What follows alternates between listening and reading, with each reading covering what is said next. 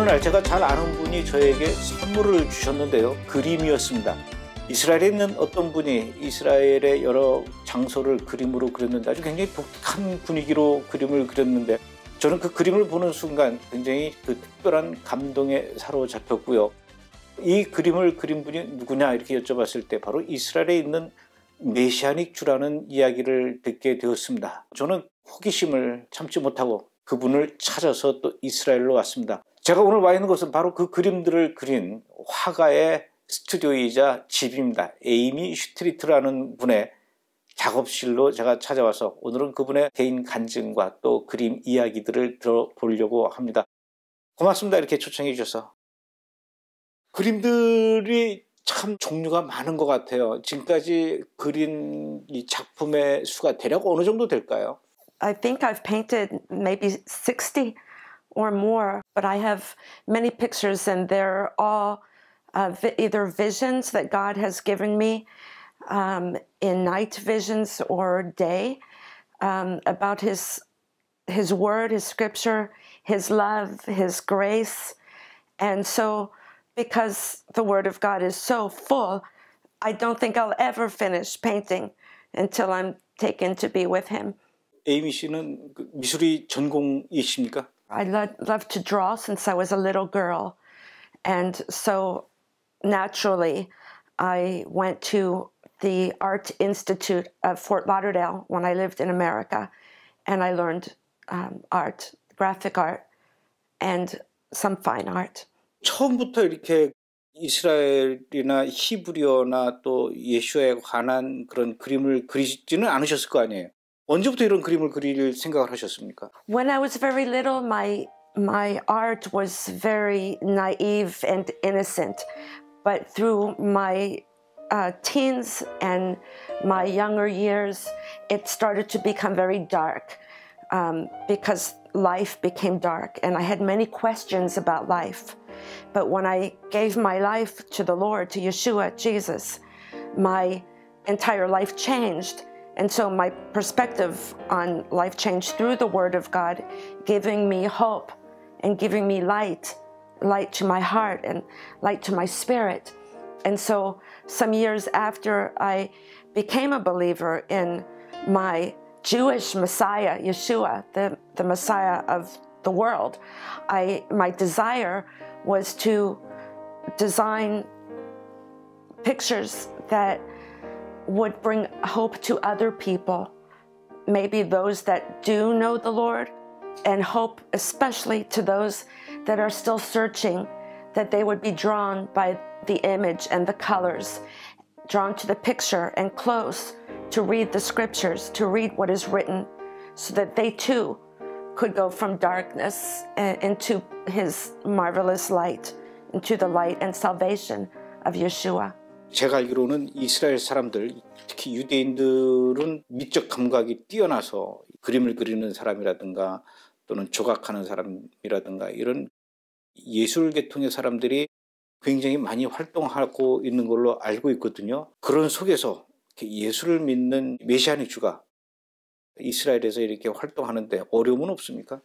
Not really. I have both designs for the Jew that does not believe yet, and the prophecies in those designs would be from the Old Testament, but it is still pointing towards Yeshua. If the Lord were to open that person's heart, they might be able to see and ask a question in their self. Maybe that is speaking of that Jesus that the Gentiles love. I do have other art pieces that have also the New Testament, but most of them try to bring the prophecies from the Old Testament. And if a Jewish person is upset about that, that's too bad, because that's in their scriptures. It's in our scriptures. And I don't usually have that much opposition. 새로운 작품을 그리실 때 어떻게 기도하면서 영감을 받으십니까? 아니면 그림을 그리기 위한 따로 계획을 하십니까? 어떻게 작업을 하시나요? Many times my inspiration, like I said, comes from maybe a vision in the night or reading the scripture and seeing a vision of what I'm reading, or I just need to paint something, and then I bring the scripture into the painting that I'm doing, the subject that I'm doing. Like this, right now, the world is really focused even more than ever on Jerusalem and being the capital of Israel. This painting I started 2 years ago, but I knew that now, as I've been watching for years, the focus has become more and more on Jerusalem, that one day in this scripture that it shows that the Lord is going to bring his spirit back. He's going to pour his spirit onto his people, and that his house in Jerusalem will be rebuilt, and the favor of the Lord will come back upon the Jewish people and the Jewish nation. 이 그림은 이게 석류인 것 같은데 이 석류 옆에 히브리어로 글이 적혀 있어요. 이 그림에 대해서도 좀 설명해 주시죠. Many of my designs, but not all of them, I like to do in a mosaic look. And I just love archaeology. You know, the scripture says that if we don't speak, the rocks will cry out. And archaeology is a testament to the God of Israel and to the life of the Jewish people and the others that came, the destruction of Jerusalem, the returning of Israel. And we see so much of this, and also the fact that Yeshua was here and the great change that it did upon Israel and upon the world with his coming and dying for us. The entire world changed. And so my art is like digging up the scriptures and digging up the earth and rediscovering our scriptures and our God and our people and our land. So this design is simply about the good land that the Lord has given us, with the many fruits and the trees and the herbs and the wheat, and it still is a good land, and God is making us very fruitful here. And my prayer is that not only would we be fruitful in this land with the economy, but the fruits of the Spirit, that God would shine his light upon us again and give us his peace that I believe will be such even greater blessing than ever for Israel and for the entire world. 제가 조금 전에 에이미 씨한테 듣기로는 원래 미국에 살던 주이시였는데 미국에서 이제 예수님을 만나고 이스라엘로 올 생각을 하셨다, 이런 얘기를 했어요. 미국에서 어떻게 에이미 씨가 또 이렇게 예수님을 만나시게 됐는지, 그리고 또 예수님을 만난 이후에 왜 굳이 또 이스라엘로 오려고 했는지 개인적인 간증을 좀 들려주셨으면 좋겠습니다. Well, I was very against Jesus, and so was my family. Wow. We had friends that my mother said they had left being Jewish, and they were traitors, and not to speak to them anymore. They were Jewish also. And so I was taught that Jesus is not our Messiah, and we're waiting for our own Messiah. And I remember Mama saying this, and I felt such peace and joy that if Mother says it, this is true. We're going to have our own Messiah. But the struggles of my life, I was calling out to God, and things were just very dark. And at this time, a Gentile man, young man my age, had invited me to a church where I would never usually go. But because of my searching for peace and not feeling comfortable in this world, whether it be America or any other country on this planet, not feeling comfortable, I thought, it's not for me, but I'll just go. And so I went to the church the first time.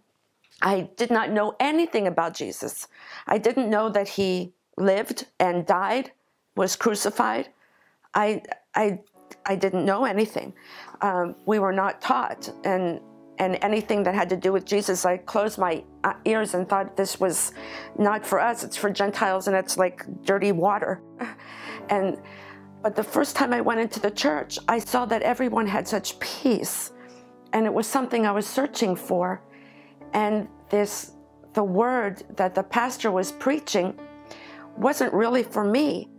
but I felt that the Spirit of God that was there, either people were all very crazy, or something that I need is there. And so during that time, of course, usual churches there, they have an altar call. Well, they'll ask if somebody wants to receive the Lord, and I said, no, I won't do that. But I went again the next week. And the next week, the same feeling. I just wanted to cry. My heart was ready to explode, and my tears wanted to come out, but I had to hold strong. Something in that place made me want to cry. And still again, thought everybody was crazy how they were lifting their hands up and worshiping and singing. And I still felt it wasn't for me, but there was something that was there that I needed. And at the end, again, an altar call where people were asked to pray to receive Jesus. So I thought, I'll just give it a try. So I stood up with everybody when they prayed, and all of a sudden my life changed. Everything seemed like slow motion. I had gone to another place, and they took me to the back with the other people that had prayed, and I said, I'm sorry, I don't know why I'm crying. But I did not tell them I'm Jewish, because I did not want them to discover. I thought maybe they would not allow me in their church if they knew that I was Jewish. So I went to the Christian store, acted like I knew what I needed when I was buying a Bible, when they would give me a phone call to see how I'm doing in my walk with Jesus. I would not have any questions, even though I had 1 million questions. I was afraid they would know I'm Jewish. And then I just started reading by myself. Some of the Old Testament I had known, but the New Testament, I was just eating it and devouring it like cake, like wonderful bread. And I had a notepad, and I'm taking notes. And this was going on for hours and hours, and thanking God for my salvation. And then I shared with my family and my friends, and they were very, very angry at me. And after that, I wanted to die. So I tried. And the next morning, the Lord woke me up from my bed. I could have died that evening. I won't say what I did, but the Lord saved me. And I just knew that that was the truth. And that is the way I'm going to live my life. And so after that, I continued to read the scriptures. And the scriptures, as they became more and more real to me, I realized that me as a Jew, my home is Israel. I always felt like Israel was like grandma's house. I knew it was home, but you don't really want to go there. But now I felt like I belong in Israel. And so a couple years later, I moved. It was shock to the family. And I was quite young, so that was easier for me to start off a new life here. 에이미 씨가 그리는 그림 속에 유대인들은 잘 모르는 예수와에 대한 그 메시지가 그림 속에 이렇게 녹아 들어가 있는 그런 그림들도 있습니까? Well, this was done 1 year ago. I could just say, looking at what's going on in the world, and my focus the year before was on Jerusalem, which the world's focus still is. I feel that now I could start explaining the pictures that I've done for many years. And actually, the explanation is that we need to draw to Yeshua. And so I think for myself, I was bold and put Yeshua there. And all of us, when we have asked the Lord for forgiveness, we're born in sin. And God knows our wretched hearts. But He is the one that cleanses us, that we fall at His knees. And He is our healer and our salvation. So this is Him when Mary came to Yeshua's feet and felt that she could just waste upon Him all of the precious perfume, because He is much more precious. And the scripture actually is I believe from Isaiah. though, come now and let us reason, says the Lord. Though your sins are like scarlet, they will be as snow. And they are red like crimson, they will be as wool. And who could do that except for God, the Lord God, that took away our sins? So, and this is scripture from the New Testament. And her sins, which are many, are forgiven because she loved much. When we pour out our lives upon the Lord without reservation, without counting the cost, and just follow him, and broken upon him like the perfume. That's what God loves. That's what he's desiring, is a pure heart. And that pure, broken heart, he will restore. 작품 하나 그리는 데는 기간이 어느 정도 걸리나요? Well, it depends if I eat or if I don't eat. If I have to do the dishes or my husband does the dishes. But I have painted 24 hours before. Something like this, no. This takes a lot longer. This is oil. These are watercolors, actually.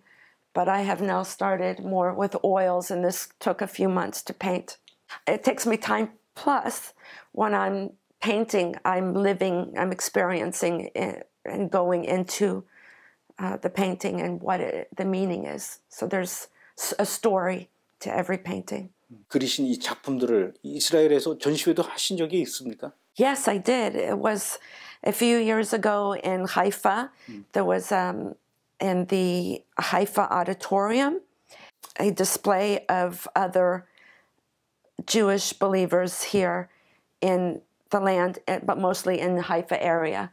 And the display was open to the entire public, which was really wonderful. And it's a well-known central building, so they have windows outside, and everybody was able to look in. And if they did not go into the building, they can look from outside and see the scriptures, see the paintings. And it was very well received. 한국에서도 전시회 할 수 있죠? I would love to display my pieces in Korea. You just tell me when and where, and make sure there's a small bed and a pillow for me, and I'll be happy. 에이미 씨께서는 그럼 앞으로 혹시 이런 작품은 꼭 그려보고 싶습니다 하는 그런 어떤 계획이 있습니까? Well, my subjects seem to come with what I'm seeing in the world happening. And if you look at my studio, I'm working on two paintings. One is just the love of God and beauty, which I believe that in these dark times, as we see the news and reports of so many painful things happening in this world, that we need to continue to keep our eyes up to the lover of our souls. He is our beloved and we're his. And soon he will take his bride to be with him. So this is, in a way, a little bit of a bridal lover's picture, what I'm doing in the other room, to keep my eyes on things that are good, my heart and mind, and things that are pleasant and things that are lovely, as the scriptures say. And the other one that isn't even close to being finished, but I'm working on it, is a picture of the mikvah, or the baptism. And it's not usually what people might describe here in Israel as a mikvah, which would be in a closed room. But I'd like to see it more as a Jewish-themed baptism or mikvah, the way that Yeshua himself was mikvahed or baptized. And it was in regular, natural living water outside. And I don't think I'm going to put Yeshua, but I think I will put us in that water being cleansed. And this is the day that we need to do that. If you haven't made your decision to follow the Lord, this is the day to get on your knees and cry and ask the Lord for forgiveness. He is the only one that can cleanse your heart and your soul and turn your life to true life, abundant life, and not the painful, dirty life that you've been living in that you don't like to be in. He can cleanse you. And then the mikvah, or the baptism, that comes after as a sign, a signal to God and before other people of what you have done by giving your life to the Lord and then being as buried like the Lord in the water and brought up to new life. And I believe for these days, it is all coming down to everyone needing to make a decision now or be sadly left to continue with your questions and without answers and living in this very painful world without trusting God for your life. And these days are going to be more painful. So I suggest, as my pictures would, just to look unto those good things and to the Lord and to ask the Lord for forgiveness, to be cleansed, to be cleansed completely and go into new life. I was reading today, I believe it's Jeremiah 12. If it's so difficult in the day of peace, to run with footmen, to run with soldiers, then how will you make it in the day of trouble when you need to run with horses?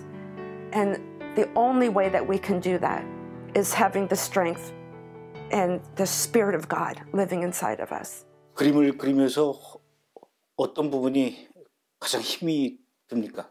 The most difficult part, I would say, is that I actually have a vision on my eye and trying to express that in picture, because the vision that I have is more dimensional.